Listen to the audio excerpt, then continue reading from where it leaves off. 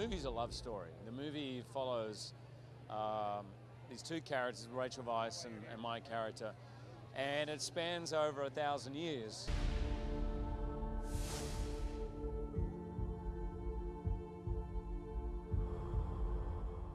But really, I think what the movie's about is, at some point, in order to live your life to the full, you also have to come to terms with the fact that we're going to die.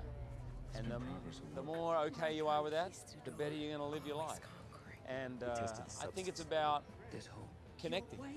The film is about not just getting caught up in the details of life, but actually just dropping things and going for a walk, smelling the roses. Don't worry. We're almost there.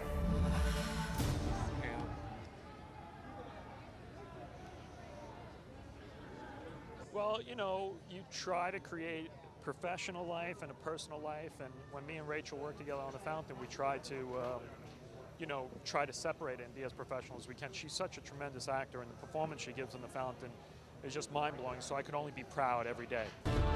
Together we will live forever.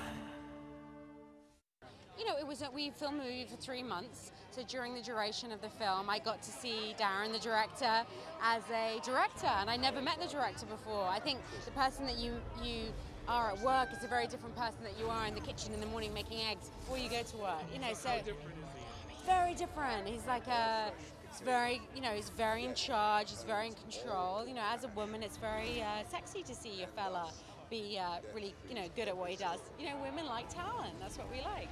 Well, it's a little strange when we had a bit of a sex scene. And he said, listen, I just want you to start kissing. And then so we start kissing, about a minute goes into it, and we're still kissing. So she takes off my shirt, and around about this point, I'm getting to about second base, and I'm thinking he's going to call cut any minute.